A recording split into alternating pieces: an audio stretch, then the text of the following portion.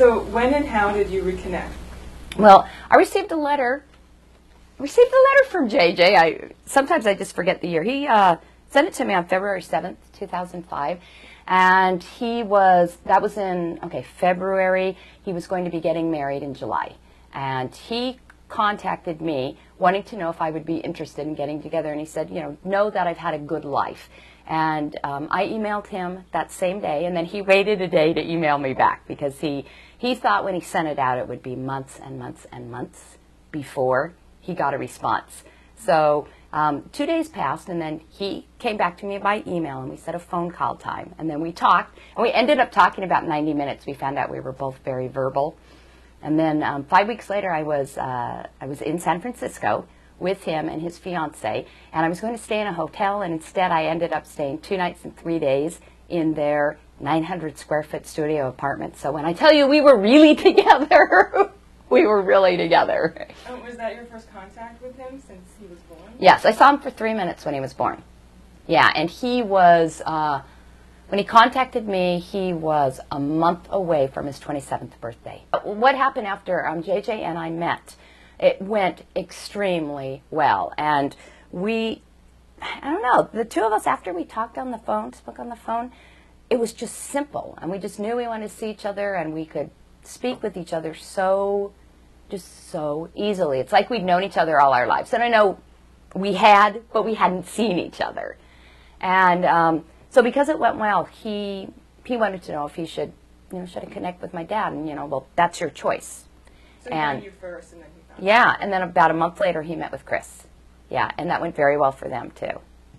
So can you talk about the events leading to JJ's birth and his adoption? Sure.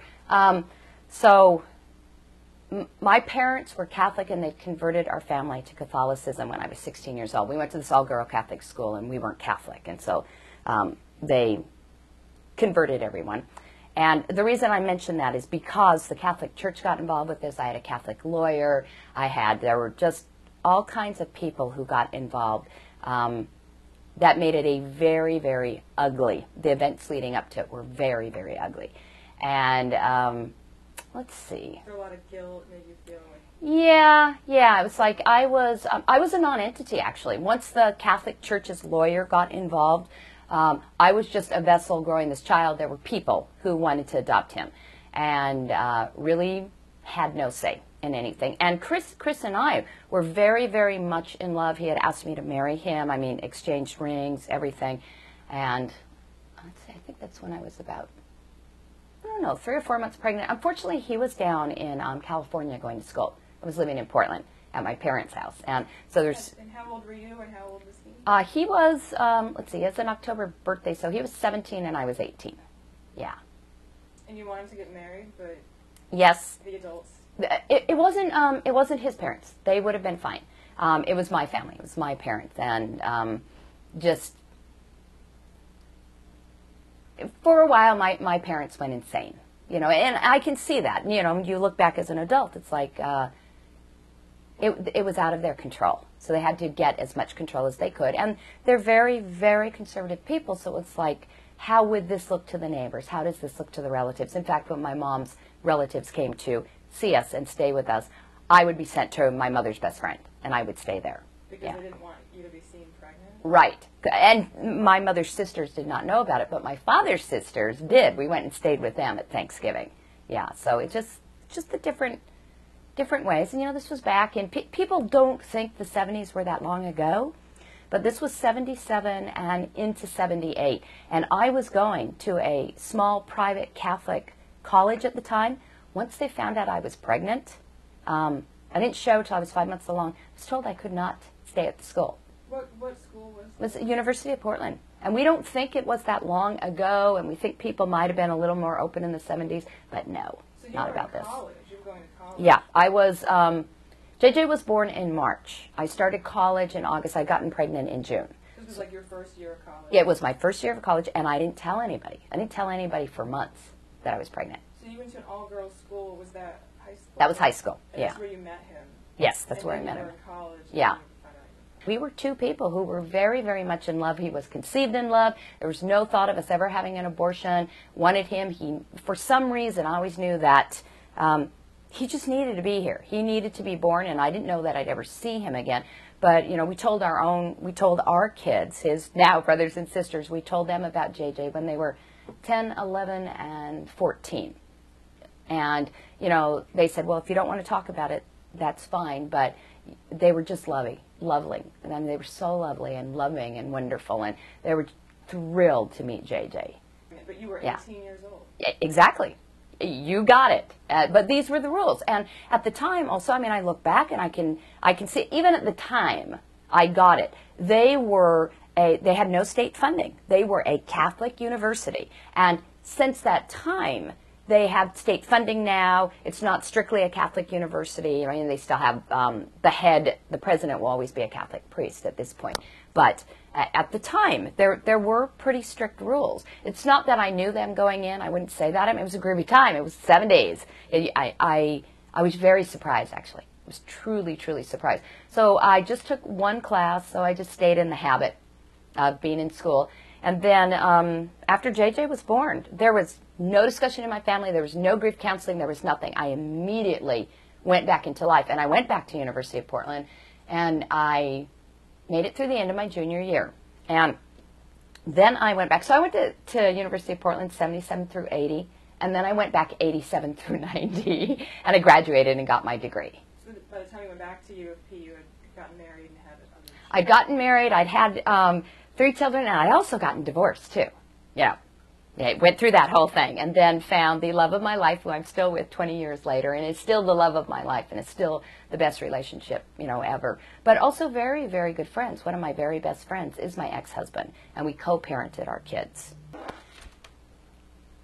The only haunting part and terrible part was having given JJ up for adoption. I pretty much for about 15 years, I lost all of March. I was in, because he was born on March 30th, and I was just in a terrible depression through all of March. I would usually just need to be completely alone, you know, on the 30th. And I was very fortunate with my husband, Doyle. He just honored whatever that I needed to do.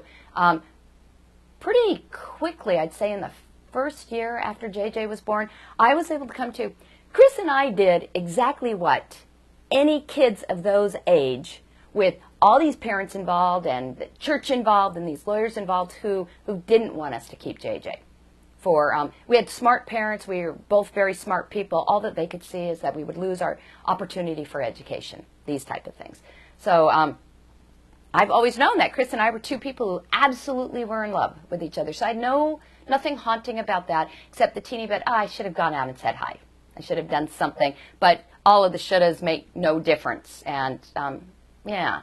And then you fell into the problem with anorexia, like, sorry, what age were you there? Well, the first, there were some things that just happened from a young age, from about 6th grade to 6th grade, 8th grade, and I'm not going to talk about those because those are really family things that don't need to be shared, okay? But there were some things that occurred around my body and my body image issue, and that I shouldn't start to look like a woman, okay? And I didn't realize until about 10 years after I was really into it that it really was. I was so guilty about having given a kid up for adoption, so guilty, and that made me not worthy of sustenance, not worthy of food. But I didn't know any of that, what was going on. I just knew that when I looked in the mirror, I saw a 300-pound person, even though I was 80 pounds. And it's like when I was pregnant with my middle child, I gained 18 pounds and lost 22 when she was born. You know. During that time when you're going through therapy to get over that, was your family supportive? You have one sister? No, I have my older sister is very anorexic and still is, although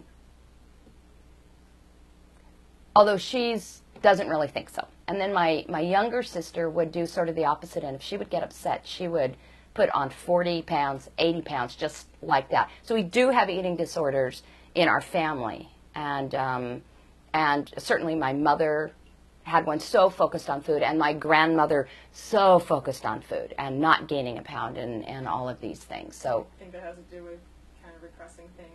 Well, my mom's father died when she was 7, and she had a little sister who was 5, and she had to take her on the trolley. You know, actually, I think her little sister was 4.